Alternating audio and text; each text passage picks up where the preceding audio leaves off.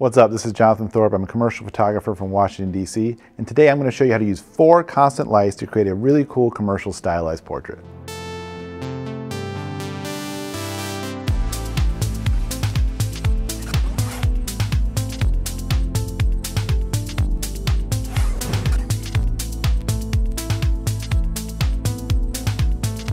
Four lights set up for a portrait. This is kind of like my sweet spot when it comes to my portrait work.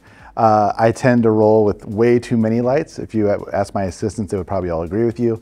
But shooting in a way like this allows you full control over your image and to create a really kind of interesting commercial portrait. Now, the thing that I do that's a little bit different than most photographers is instead of shooting my key light first or testing my key light first, I always start with my background and bring lights forward. What I always relate it to is my mother was a painter, and when I would sit and watch her paint, she would lay paint one layer at a time, starting from the back and bring everything forward. So when it comes to my photography, I kind of do the same thing, because I think as photographers, we often can forget how important it is to have our controlled light on our background or our environment, and making sure that that plays a big role in the final production of the shot. Now today we're still in studio, and we're shooting today on the colored fabric backdrop by Westcott here. This is the blue backdrop. And you can see I have all my other lights turned off right now except for that background light. So my first test shot is gonna be with just that background light and hoping that I'm getting my, my subject here as just a silhouette. We just wanna see a black outline silhouette of him so we know that our background is being exposed properly. So yeah, so it's exactly what we're getting. You know, we're getting just our well-lit backdrop. We're not blowing out any of the color. We're still retaining a lot of that color information, just getting a nice little glow behind him. Very, very commercial, kind of fun look. This is used a lot in beauty work, used a lot in high-end commercial and advertising work, really kind of poppy and kind of almost quirky.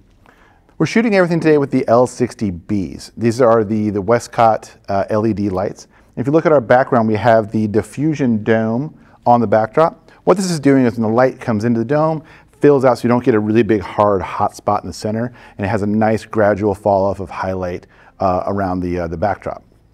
So we have our shot, nothing's too blown out. We're still getting a lot of that beautiful color of the backdrop in it. We're not getting that hard kind of white hot spot in the center because of that dome. It's letting it just diffuse and kind of spill all over the backdrop in a very uniform way. Now, as I start to bring my lights up, I could be running to the lights and turning them on and making sure they look okay, but I can actually control all these from the Westcott app. So I'll fire my phone up, it's right here by my digital station. And what we'll do now, I've already put these lights into groups. These 2 side lights are in their own group, my key light's in its own group, and that background light's in its own group. And I can sit here and turn them off and on from the app. I can also control the power output, even the color temperature of the lights. We can do a lot from the app. We'll go ahead and turn on those side lights now. And as you see, those just come right up, and we're still being able to keep the camera in our hand and stay over here on this side and keep the shoot kind of moving without having to run back and forth and turning things on and off. So now we don't have our key light fired up, just have these 2 side lights, and all I'm looking for is where this light is falling on him. We don't want these side lights to come too far forward. We want to have a nice hard highlight right on the outside of either eye and let this center part kind of fall into shadow. So we'll take a look at our portrait here. So in our test shots here, we see we have this nice hard shadow down the center of his face, but these really, really hot, kind of bright highlights. Now we're not blowing out any of the skin tone, right? We're just bringing out a lot of detail by using these really, really hard side lights. So for our side lights, we have the rapid box switch 1x3s. This allows the light to kind of stay in a very contained area and not letting it spill too far forward or too far behind. Now pay attention to the way these are oriented. We're making sure that they're not hitting the backdrop. Now, if these lights were turned a little bit more, we're gonna lose a lot of that detail in the color because we're gonna get so much of a spill of light. So by making sure we're having them tilting forward toward him and not letting it spill in the background, we have 2 different layers of light isolation happening. This has its own exposure, the background. The sides of him has its own exposure, and then eventually when we bring up the key light, that'll also have its own exposure on the front of him. So it's all about just maintaining different levels of exposure throughout your finished photo. So again, background light looks beautiful. We have our side lights, which look great. Now what we have to do is bring up our key light. So for our key light, we have another L60 inside of a rapid box switch Octa M. We've put a grid on the inside of this. 2 reasons for using a grid. We want to restrict where that light is falling. We don't want the light to fall all over the space. And it also allows us to make sure we're just focusing that light exactly where we want it to be. If I take this grid off, a lot of that light's gonna start hitting the backdrop and we're gonna lose that base exposure that we started with. So by using the grid, we control all that light to a very centralized source, which is right where we want to keep it, right on the front of his face. We'll go back to my app and we'll fire up the key light. We see that light comes up on him. And let's take a shot from here. And as you can see, we have varying degrees of exposure across his face. I like to keep my edge lights a little bit brighter than my key light. I just think I like the way it looks. So our side lights are a little bit more of a highlight versus the center, but it brings out a very, very like kind of three-dimensional looking shot. Now, why are we doing it this way and why are we shooting with these L60s? The biggest reason for doing this is there's such a high expectation of video that goes along with photos and stills nowadays, and being able to produce similar images of them both at the same time. I could do a shoot like this with flashes and it would be great, but it's not going to give me the same look when I pull out my video and try to shoot video. So this way I can get them both done. So we have our completed portrait and it looks great, but we didn't talk about is what these can look like when we start turning off lights in the reverse order than I typically would shoot. Starting with the background, turning that off, and then turning off our side lights and just leaving just the key.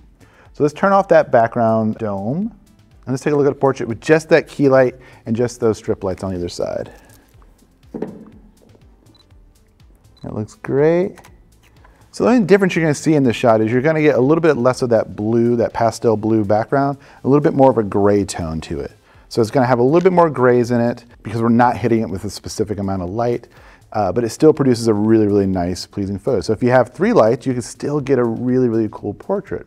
So we'll turn off those side lights now and take a look at what this shot is doing.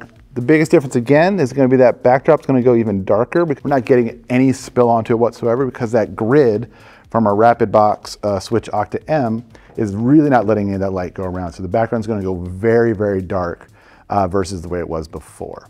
So 4 light setup, getting about 6 different looks out of that 4 light setup by the way we're controlling our lights. You know, we can keep the side lights off and just have the background up and the key up. Now, if you shoot a shot like that with a very, very bright background and kind of a subdued subject, it's going to kind of make the eyes not really like what it sees because we see this big, bright amount of light behind, and we want to see where that light is coming from. So that's why I do the side lights. By seeing that bright background and bringing more light forward, it just tricks the eyes and tricks the brain into thinking that that's where the light source is coming from, and it makes an overall a better pleasing shot. Because right now, when we look at this shot, we have this really, really bright, almost blown out background. It doesn't make sense when he's kind of in the shadow a little bit. So those side lights that we'll bring up one more time here, kind of bring everything together and makes it to a really, really high key, kind of interesting commercial portrait. Using this many lights on a shoot can be really intimidating to a lot of photographers. When I was first starting out, it intimidated me, and it's scary when you have all these different light sources.